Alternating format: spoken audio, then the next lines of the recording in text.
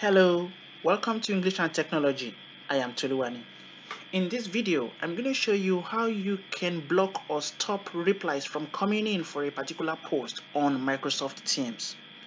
If you're an owner or you are an admin or you have access to control activities on Microsoft Teams, then this is for you.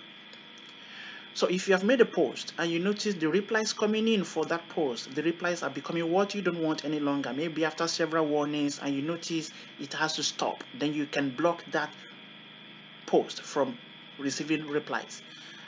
For instance, if you notice your students or your team members are not obeying your rules for messaging, or you notice the replies are becoming abusive or unwanted discussion, then you can take action by blocking that post from receiving replies. How do you do that? So just hover your mouse towards the top right hand corner of the post. By default, you will see it like this. Okay, so just bring your mouse towards the top right hand corner here, then you see these three dots. That's for more option. Click on the three dots, go to edit. Now what you want to do in edit is just one click away.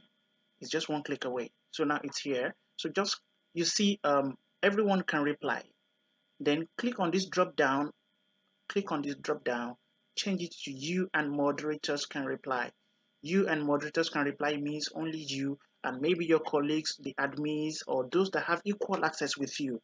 They are the ones that will be able to reply to your post.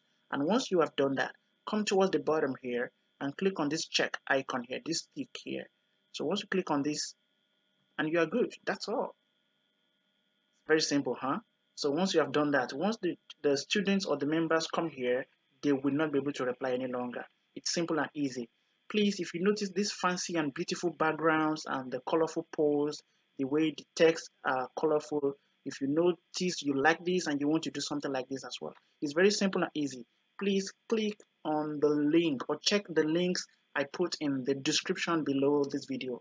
Then you're going to love it. Please subscribe to my channel and also like this video after all. Thank you so much.